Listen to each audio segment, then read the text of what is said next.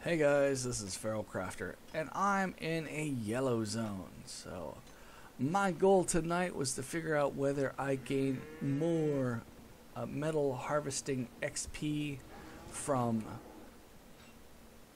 tier 5 yellow locations or tier 4 safe locations. So, I'm 1 hour in and I'm doing amazingly. So, I got 10k from a tier 4 location, just massive grinding. Just wherever the metal was, I went back and forth between two different locations. Harvest, harvest, harvest, harvest, the best of the best. And I am here within a yellow location.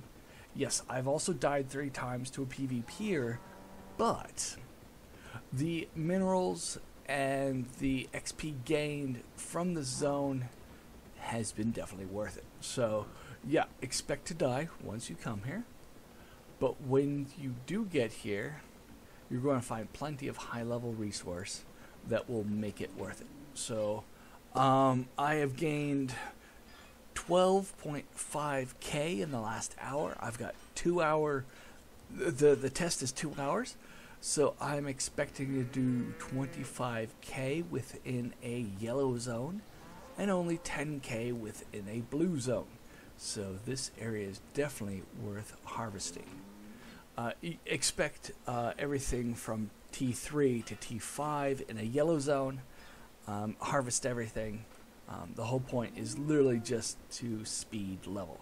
So and I'm hunting down a little rock just on the side. I need some granite for my guild. Bless them. I'm looking to level up the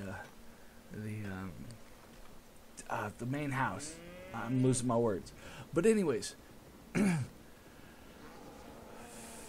tier 5 yellow zone is definitely worth running around and harvesting in. You get a lot more experience than you do if you're in a T4, which is a safe blue zone.